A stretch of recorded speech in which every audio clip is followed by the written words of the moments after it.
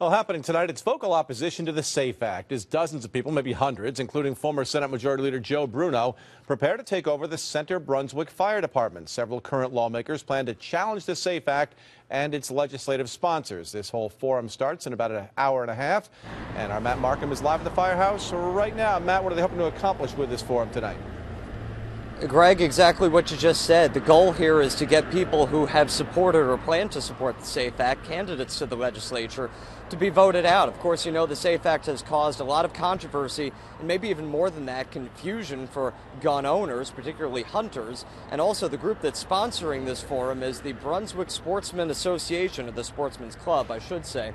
They are having a lot of very influential politicians that are going to be here to try to gain support for their cause as well.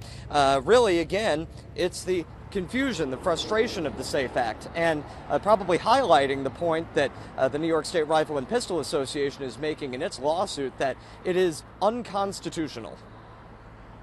It affects far more the average shooter, hunter, whatever, than it does the often the mentally deranged person. And that's who's really behind much of this violence.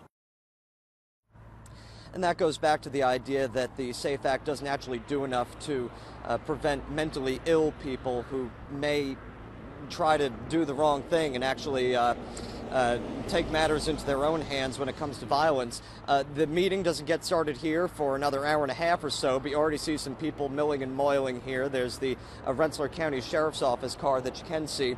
Speaking of sheriffs, there's a sheriff that's going to be here from the southern tier, from Chemung County, who's actually running for Lieutenant Governor with Rob Astorino under the Republican ticket. His name is Chris Moss. He'll be here speaking. And of course, Greg, you also mentioned former State Senate Majority Leader Joe Bruno, who is from Brunswick, lives here.